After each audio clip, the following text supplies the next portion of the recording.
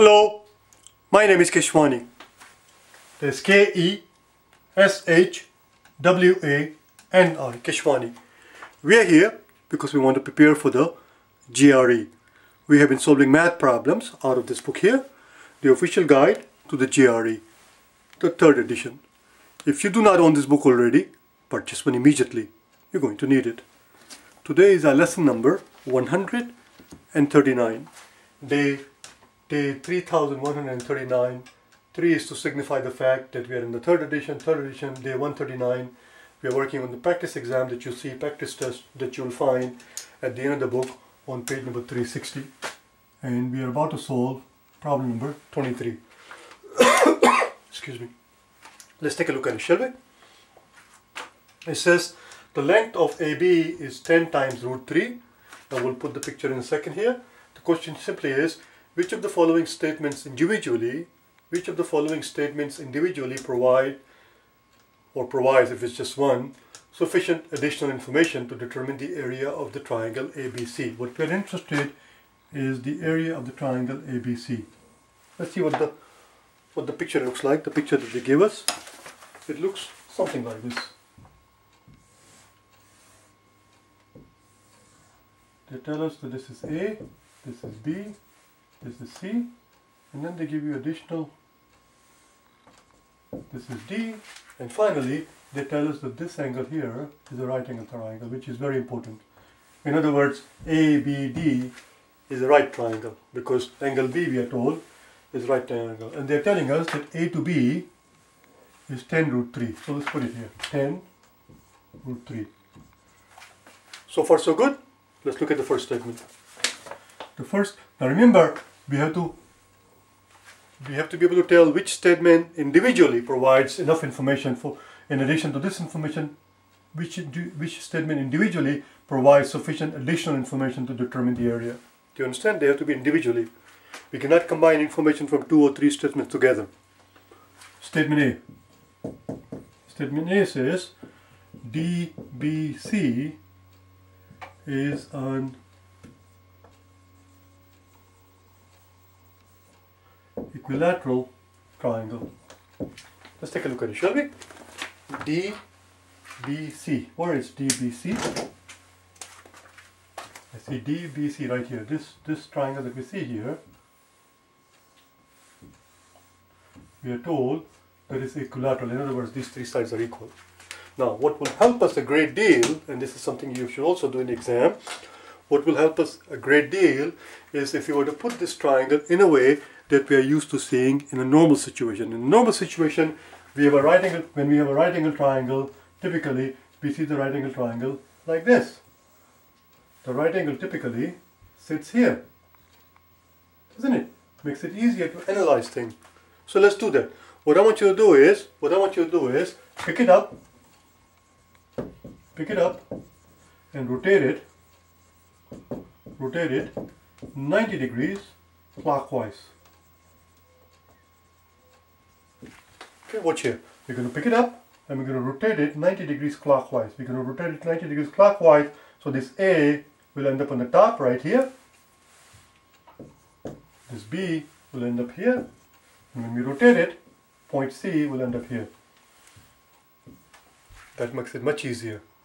We know that A to B is 10 root 3. 10 root 3.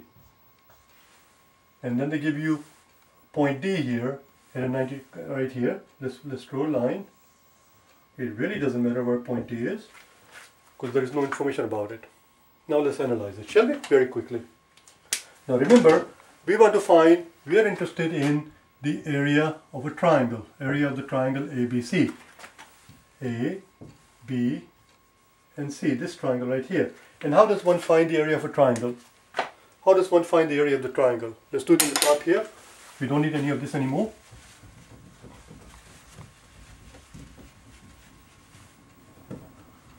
Area of the triangle, of course we know, is simply 1/2 base times height. Base times height. Area of any triangle. So here we're looking for the area of triangle ABC. area of triangle ABC.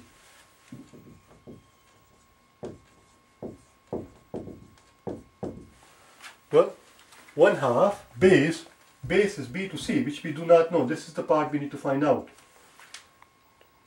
Height is given to us. A to B is the height. Height is given to us. We know that's 10 root 3. That is 10 root 3. Somehow, if we can figure out the base, we are home free. It is the base that we have to figure out. It is the base that's the unknown part. This guy is what we are interested in. Let's see what we can do here, given the fact that DBC is equilateral. DBC is equilateral, which is right here. DBC. If DBC is equilateral, what we are just told is this angle right here has to be 60 degrees. Why 60 degrees? Because if DBC is equilateral, these three sides are equal, which means angle C has to be 60, angle D has to be 60, and part of this angle B, part of it right here, right, the bottom part here, has to be 60. But we are not interested in the bottom half of the angle B. We are not interested in angle D. What interests us is the fact that angle C, we just determined, has to be 60 because of the fact that DBC is equilateral. If that angle C is 60, what do we do with that information? Well, if that angle C is 60 and ABC is the right angle triangle because it's 90 degrees, if this is 90 degrees and we just determined that this is 60, then this angle A must be 30. In other words, we just found out that triangle ABC is an equilateral, is a 30, 60, 90 triangle. Is a 30, 60, 90 triangle. Triangle ABC is a 30, 60, 90 triangle. And how does 30, 60, 90 triangle look like? In a 30, 60, 90 triangle, if this is 60 degrees and if this is 30 degrees, even though it doesn't look like it, but don't worry about it because pictures are not drawn to scale in the GRE. In a 30, 60, 90 triangle, the sides are in the ratio of 1 to 2 to root 3. 1 to 2 to root 3. Even though technically we should put them in the ascending order. 1, root 3 and 2. But I'm just too lazy, I just say 1 to 2 to root 3. As long as you understand that 1 will face the smallest side. The smallest side would face the smallest angle. So this 30 degrees is the smallest angle. This side that faces the 30 degrees has to be 1. The next one is root 3. The biggest one is 2. The biggest value among the 3 here is 2. 2 will face the longest side, which is the side facing the hypotenuse, which is right here, which is 2. And root 3 will face 60 degrees. We know that. We already know that. That's what 30, 60, 90 triangle looks like. And that's what we just found. That's what we just found here. And tell you what, just to make it easier for us to see, I wasn't paying attention. I should have paid attention. Just to make it easier for us to analyze this thing, I'm going to redraw this thing so that 30 degree appears in the top and 60 appears in the bottom. Do you understand? Let's redraw it so it makes it easier for us to. It will have a nice juxtaposition. Do you understand? So in a 30, 60, 90 triangle, let's make this side this time shorter so we can actually see it. That is 30.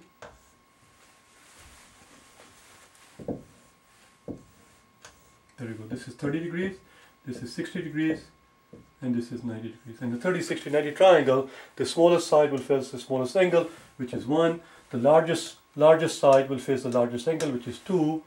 And then root 3 goes here. Well, what do we notice?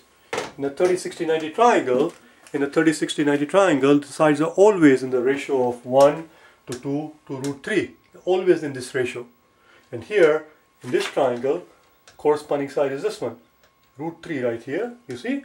Except it is not root 3, it is 10 times root 3. In other words, this triangle that we see here is the exact same triangle as this one. It just has been enlarged 10 times. So if that is 10 times root 3, if this side is 10 times root 3, if that side is 10 times root 3, then this side must be 10 times 1, and this side must be 10 times 2. Again, we are not interested in the hypotenuse. What we are interested in is knowing this side. This is what we are interested in knowing, and we just found out So if that's one is 10 times root 3, then this has to be root 3 times 10, and this one has to be 1 times 10. There you go. We wanted to find the base, we found the base. The base is 10.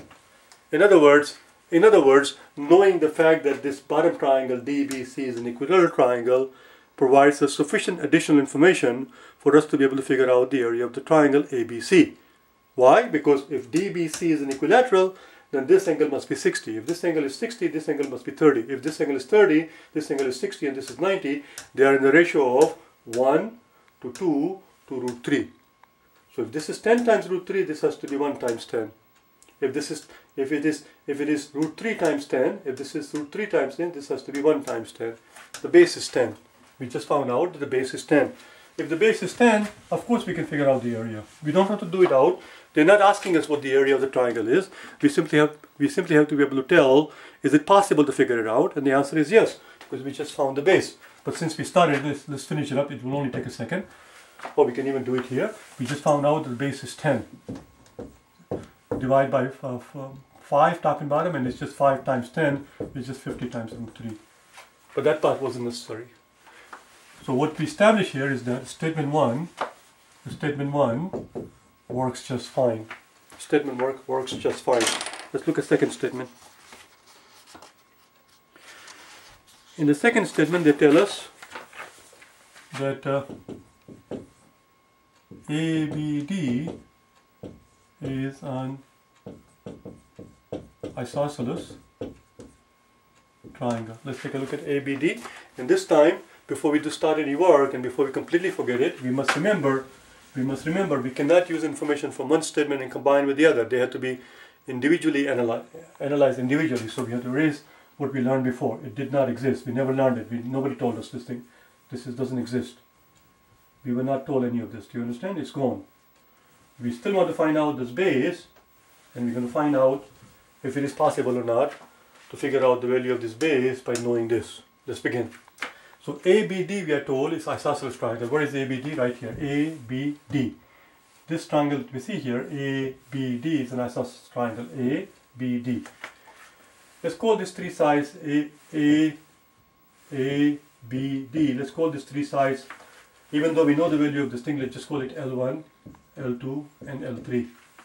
So what this tells us is that two sides in this triangle ABD are equal to each other. Let's just assume for the time being, for the sake of argument, let's just assume that knowing one particular pair of two sides being equal to each other does help us in finding the base here.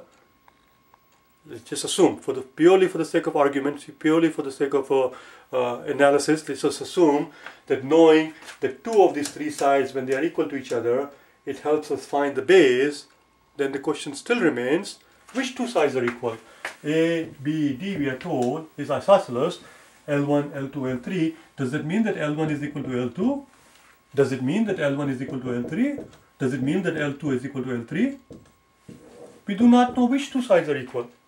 Assuming, of course, that if we had known that these two sides are equal, we can figure out the base, which is not true at all. But even if we were to assume that,